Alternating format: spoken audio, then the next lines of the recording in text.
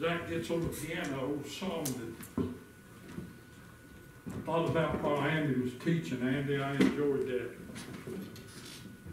Old songwriter wrote a song, said, Jesus signed my pardon, this I truly know. Give me a ballad. G. Jesus signed my pardon, this I surely know. Took my place at Calvary, now I don't have to go. All my life I give him, he gave his for me. When he signed my pardon, there at Calvary. I knew some more I'd sing it. Andy, I know, folks, the Bible said godly sorrow worketh repentance. And as Andy was teaching there, how heartbreaking that could have been or was, when the very man that was helping Andy do his job was killed.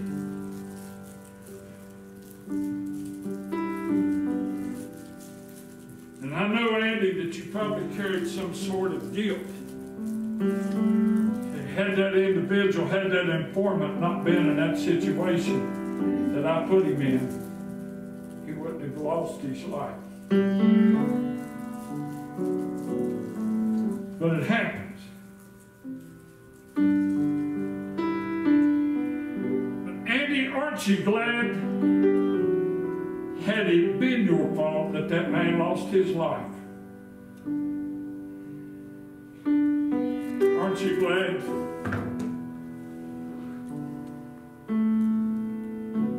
That the Word of God teaches us in the New Testament, where sin abounded, grace did much more abound. And while that person was losing their life, it came out in testimony that person asked God to forgive them prior to taking their last breath. But God was there. And Andy, had you been guilty, had it been your fault,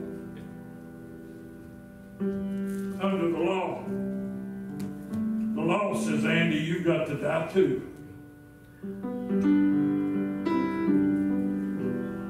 But under grace, amen, Jesus steps forward with armor, said, not him, me.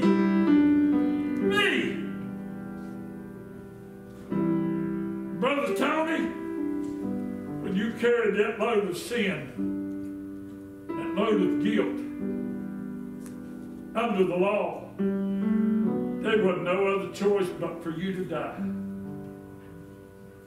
But that night when you left that seat, and I believe it with all of my heart,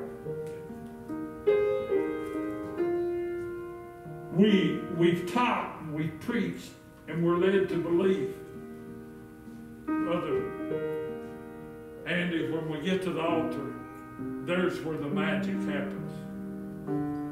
But you know where I think the magic happens?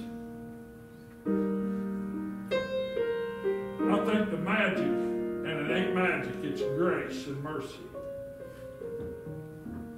But the way I understand the Bible, Brother Tony, I know you enjoyed your trip to the altar. But you know when that sentence was tore up, when you raised, Tony, I don't believe that you raised up off of that seat up there in the balcony a half an inch. When Jesus took that sentence, that death sentence. Blotting out the handwriting of the ordinance. What, Andy? Blotting out the handwriting of the ordinances that was against us, that's contrary. Read it, brother. You ain't done. Blotting out the handwriting of ordinances that was against us, that was contrary to us, and took it out of the way, nailing it to his cross. I give that illustration several times in my ministry over the years. Back in the older days, when a criminal was put into a cell,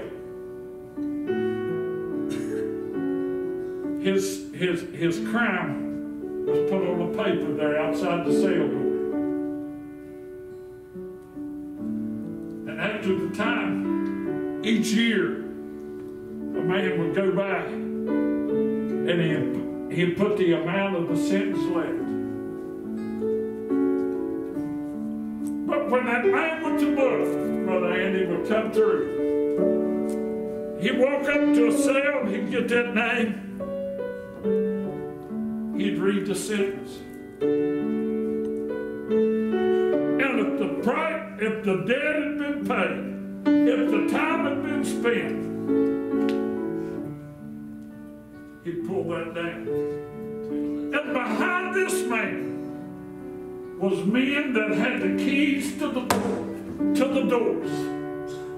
And when they would walk by and see that handwriting blotted out, they'd take the keys and unlock the door and release the prisoner. So many people, guilty of it myself. Youngest Christian we got in the house, I guess, be Brother Dustin. And if I'd ask Dustin, I'd say, Dustin, did you try to get yourself ready? Did you try to quit this? Did you try to quit that? I guarantee you he'd say, yeah. But Tony, the more we try to quit or stop something to get ourselves presentable to Jesus Christ, the bigger the load gets. Tony nailed it this morning. We're getting ready to close with this invitation. Tony said, here I am, Lord. I'm a mess. I'm a mess. I don't know why in the world you call this mess. And why you want this mess. But here it is.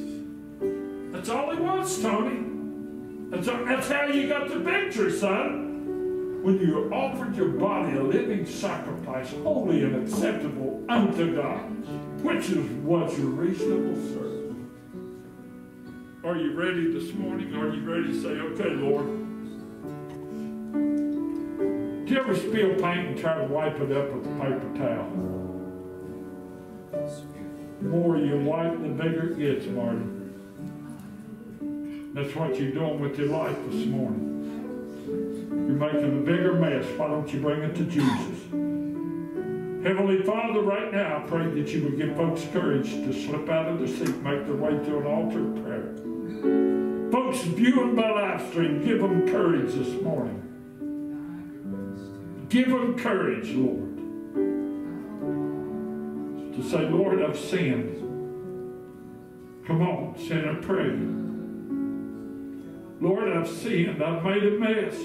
I've tried to clean up the mess, but it only got bigger.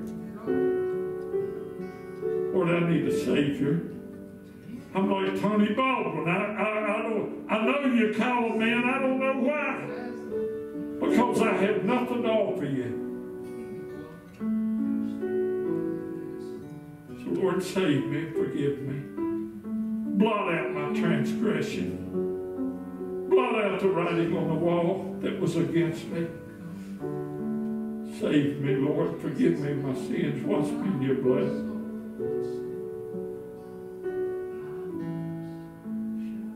I claim you, Lord, as my Lord and Savior. I repent of my sins. I'm so sorry, but this is all I got to offer you. I accept you as Lord and Savior of my life. In Jesus' name I pray. Every head still bowed and every eye's closed. You that's viewing the live stream, get on that keypad and said, I just accepted the Lord as my Savior. Anybody in the building want to raise their hand this morning and say, Preacher, I just surrendered all to Jesus. Could you do that? I just surrendered all to Jesus. We're going to keep praying for you. Sing that, Zack. I hear the Savior say, thy strength indeed is small. Child of weakness, watch and pray. Find find in me thine all in all. Jesus paid it all to him I owe. Sin has left a crimson stain. He washed it white as snow. Amen, amen, amen. All right, did you enjoy that lesson?